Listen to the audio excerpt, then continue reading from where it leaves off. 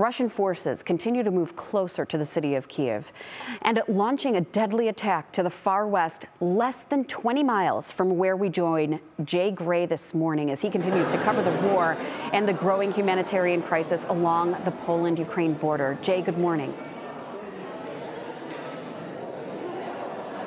Hey, good morning, Maureen. We're inside the Przemysl train station. You can see refugees continuing to pour through here in waves, waiting in line for a ticket to a train. Where it takes them, though, has become a bigger issue here because as so many are moving in, it's getting harder and harder to find a place to stay, even here in Poland. Russia stepping up its attack over the weekend, tanks shelling this apartment complex in the port city of Mariupol.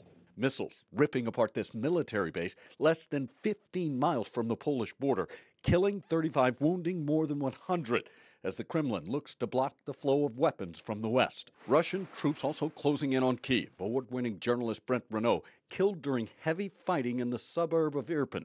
A colleague who was injured says they were shot by Russian soldiers despite identifying themselves as press. We crossed a checkpoint and they start shooting at us. So the driver turned around and they kept shooting. That violence pushing more families from their homes, more than 2.5 million escaping, most traveling to Poland. Mayors in the country's two largest cities, Warsaw and Krakow, now warning they're running out of space and saying more arrivals could affect, quote, the functioning of the cities. Adding to the struggle of so many who now must find a place to stay, even further from the place they call home.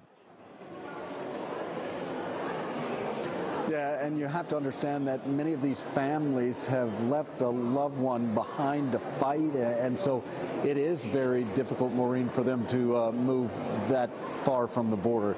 It's turning into quite the issue. Yeah. Jay, most importantly, be safe as we hear that the fighting gets closer and closer to Poland. Thank you so much for all the reporting that you're doing. Thanks.